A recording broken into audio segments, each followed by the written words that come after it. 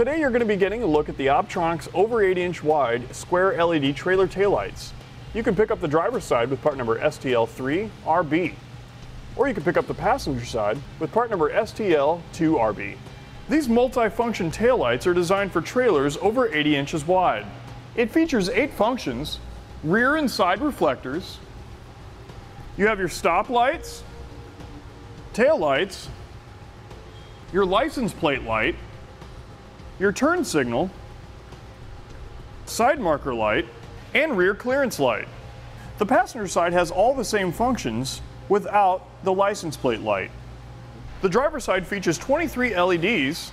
The passenger side has 18 LEDs, again because there is no license plate light. The attachment of the rear clearance light eliminates the need for a separate light to meet DOT requirements.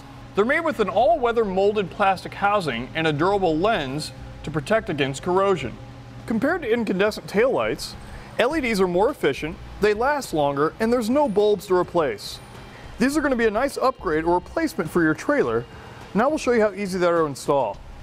I've already gone ahead and removed my old lights. You can do so by removing the nuts on the back side of the light and snipping the wires. Now it's not a bad idea to make sure the area is clean of any dirt or debris. We can go ahead and get started by taking some wire strippers and stripping back our wire about 1/4 to 3/8 of an inch. Our lights wires do come pre-stripped, but we're going to take just a little bit more off. Our ground wire comes pre-installed with a ring terminal, so we're all set there. Now you can install your light before you connect your wiring. If your studs don't match up with the holes on your trailer, you may have to drill. I'm going to take my license plate bracket, because we're on the driver's side, take my flat washers, line it up with the holes, and then push it through. Then I'll take the flange nuts and put them on the other side. I'll get one started and hand tighten, and then we can repeat the same process with the other stud. Once you have both hand tightened, you can take a 7/16 wrench and tighten them down the rest of the way. But be sure not to over tighten, just get it nice and snug on both sides. Now we can start connecting our wires. Since we're working on the outside of the trailer, we're going to be using some heat shrink butt connectors. They're available on our website at etrailer.com. I'm going to start with my yellow wire here, and I'm going to clean up the wire by twisting it just a little bit. Then I'll take the heat shrink butt connector and put it in place. You want to make sure that the wire is not visible and crimp it together. Once it's crimped, it's a good idea to make sure that it's not going to come back out.